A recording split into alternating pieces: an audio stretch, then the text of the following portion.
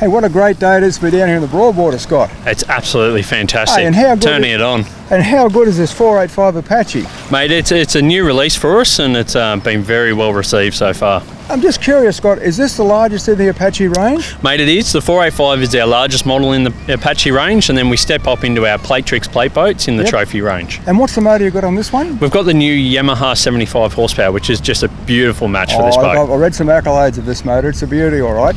Oh, I think we should have a pretty good time on the water. We've got a good day for it. Have you had this boat out before yourself? Yeah, we've taken it out, and some of the beauties about it, because it's got a nice 2.2 metre beam and nice reverse chines to it, it's a very dry and stable ride, which is exactly what you need. Yeah, I noticed it's got good high sides. There's plenty of interior freeboard. I'm seeing seating positions for 4, so you know, it could be mum and dad and kids, or 4 pretty keen anglers could go out. It looks as though it's got plenty of storage by the number of little finger tabs and catches I see. Looks like there's plenty of storage. What's the story on that, Scott? So we've got heaps of storage in the front casting deck, and then we've actually also got a storage tank down the rear, which can be plumbed up into a full kill tank as well. Oh gee, that's the shot. So it's as close as you're going to get as an all-rounder in this size of boat, really, isn't it? It is, and it's great value for money at the end of the day. And you've got a couple of key features with it, with fully welded side decks, fully welded underneath the gunnel, so you've got a nice strong solid hole underneath. Yes, I like the idea of that full welding. It's a thing that people would look at it and say, well, this boat should last us a long time. Now, looking at 10 side ribs along the sides too. So that's exactly right. There's a lot of internal construction that you don't get to see underneath the hull, but there's heaps of ribs. Like you say, there's actually underneath the hull, there's in excess of 12 ribs, but there is 10 side ribs to it. So that should be just heaps of strength at the end of the day. Mighty rigid. And look, your console, I had a quick look at that.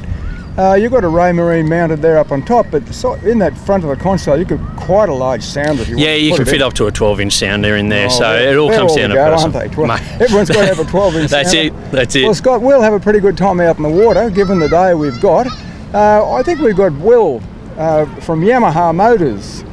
Will. How are you, Wayne? Oh, not too bad. Well, look, it's a hard day at the office here. We've got no breeze to mention. There's some pretty nice features along the beach. Now, what can you tell us about your 75, Will?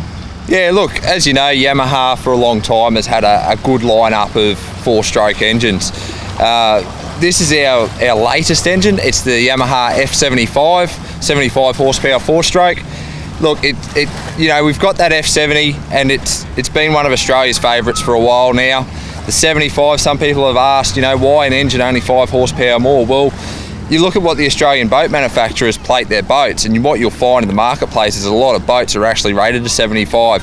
And market trends tell us that the punters want maximum horsepower to go as fast as they can on the water. So this now fills a very good gap for us when you take Australian builders plates into consideration. What you'll find under the cowl of this 75, it's a 1.8 litre engine. It's an inline 4-cylinder, 4 valves per cylinder with a single overhead cam.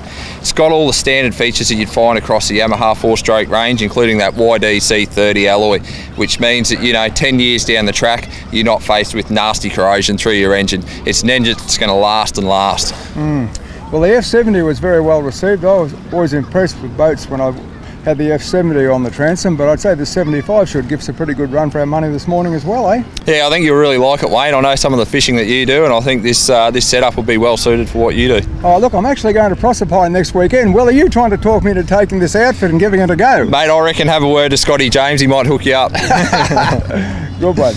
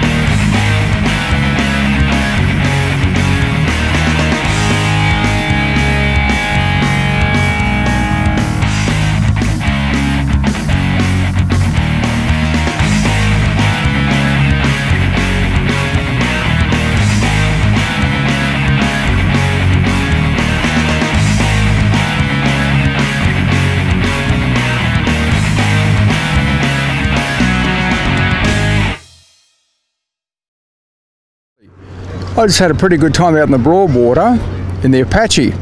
This is a very nice boat. For 485 size, it's got a lot going for it for a fishing boat.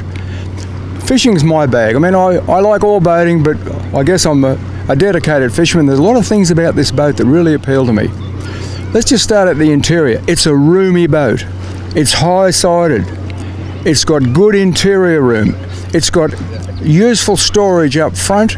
There's seating for 4. There's storage under the back for the catch. There's a live well on the transom. Looking at the console, it's got a huge flat area there where you could easily put a 12-inch sounder, because everybody likes a big sounder these days, and why not? The eyes in the water are what turn up your fish, after all. I was very impressed with the ride. It rode extremely well thanks to the reverse chines in the hull. It's got a decent sized keel, which means when you throw it into turn, you're going to feel a few G-forces. The 75 Yamaha on the transom, beautiful little new motor, virtually silent at 4,000 RPM, and yet with 3 aboard, we averaged over 60 Ks on one brief burst. The engine was just on 6,000 RPM, still not excessively noisy. I was very impressed with that.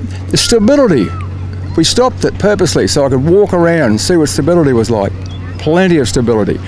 Even an absolute beginner to boating, not even owned a boat before, would have no trouble coming to terms with what this boat offered and the potential it had for catching lots of fish. And Scotty James from Stessl, who was with me at the time, just amazed me when he told me this boat would come home for less than $40,000, $39,990 in fact, with a Dunbeer trailer. Now to me that's pretty good value for money. And as the overall package, very good value for money as a fishing boat, certainly ticks all the boxes.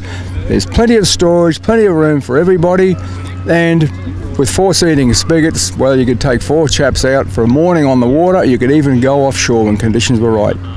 So this is Wayne Camp from Fishing Monthly after another nice morning on the Southport Broadwater, and how sweet it is.